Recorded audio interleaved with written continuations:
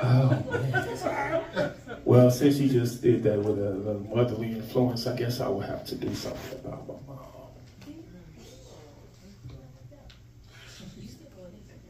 My mother, Johnny Mae, was my kitchen. And you know how much a fat man loves food.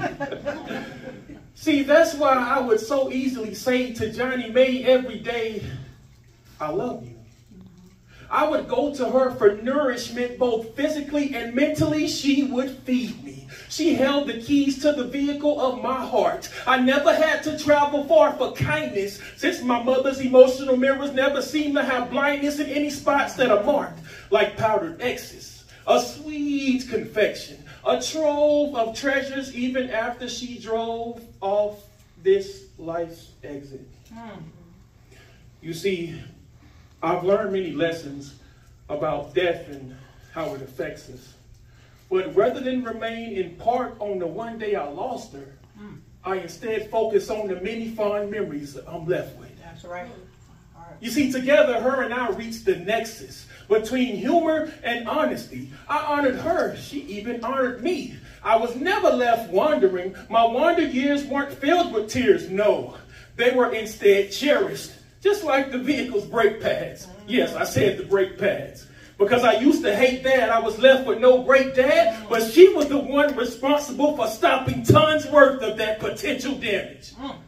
Her warm, inviting arms were like my car doors. See, they would open and close upon me, wrapping me like the most delectable sandwich. I know that's right. But I really always wondered how on earth she managed baking such a wonderful and spiritual cake with so few ingredients. So to her, I was always obedient, and we never famished. See, Johnny Mae really loved to cook. Now, as I look back in the rear view, there was a clear view of how fulfilled my mother's love made me feel. Which is the reason why I'm so fat now. No, wait. F-A-T. Flourishing all times and genteel. See, I was a little eager fat kid and always trying to sample before she was done with the meal. But now she has instilled patience and wisdom in me to know that even though she has reached her final eternal destination, it is within my heart and soul that she will forever have habitation. So now I want every persuasion and every nation to look their mother straight in the face and say every single day, you know I love you, mother.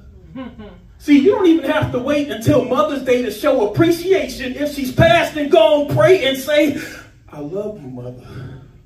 And if she's miles away, call her, say, I love you, mother. And if you are estranged from your mother, now is the time to unite. We've got to come together. We've got to do better. Just smile and say, I will love you forever.